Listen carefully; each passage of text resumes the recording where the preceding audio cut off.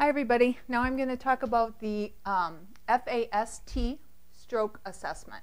This is Mr. Ripley. He's going to be my victim.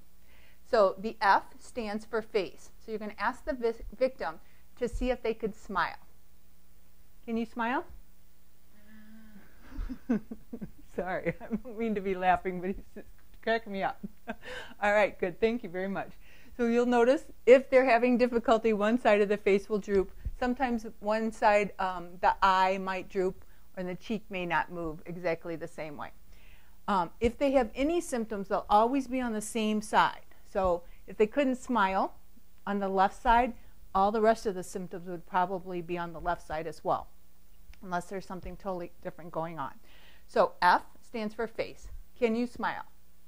All right, and then you tell them thank you so that they stop smiling. These patients don't necessarily think real clearly, and if you don't tell them they're finished, they might continue to do whatever activity you've asked them to do.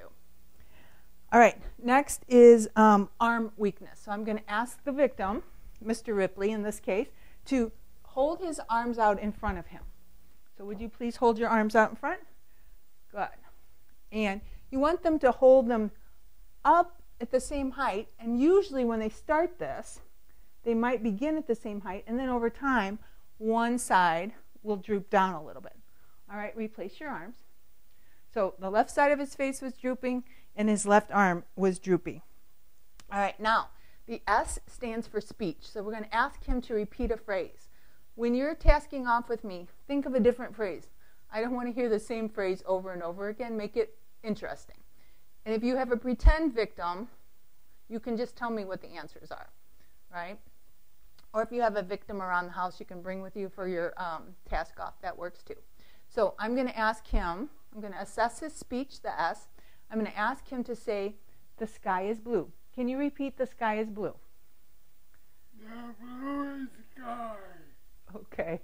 So obviously that is not how he normally talks. And so his speech is affected. And now we need to determine the T, the time. When did these symptoms begin? And so I might say, when did your symptoms begin? When did you start to feel this way? 90 minutes ago. All right. Most victims will not say specifically when. They'll say this morning or after lunch, something like that. And you might have to question them a little bit as to what time did you have lunch? Was it like this after you woke up, or did it happen after you watched The Price is Right, or some other kind of cue? And then you'll call 911 if they have these symptoms or any combination of these symptoms. You'll write down the time that the symptoms began, and you'll call 911 with that information. All righty.